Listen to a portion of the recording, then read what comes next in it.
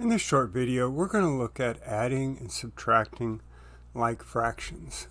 Now, like fractions have the same denominator, so adding and subtracting them is very simple. We keep the same denominator and just add or subtract the numerator. So the bottom stays the same, and we add or subtract the top. And so with numbers, it's pretty simple.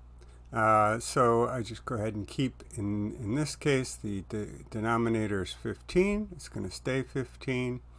I add the 2 plus 8 to make 10, and then of course I need to simplify, looking for any forms of 1 after factoring. Now, with algebraic fractions, I need to be a little bit careful, in particular with subtraction, because this division bar is a grouping symbol. So this 4 minus x and this 3x plus 1 should be considered groups.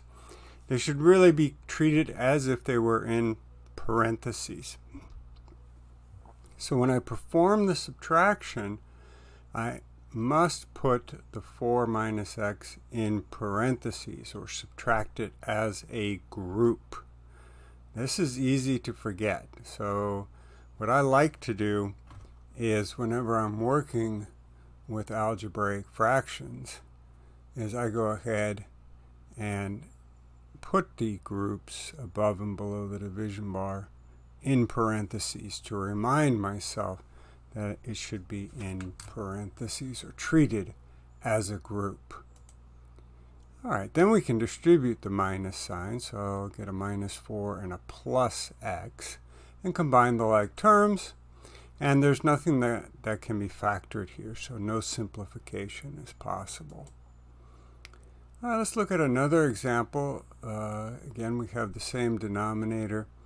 We have subtraction, so really we should be considering the top here in parentheses. We treat it as a group, and then distribute that minus sign across every term inside the parentheses. Collect the like terms.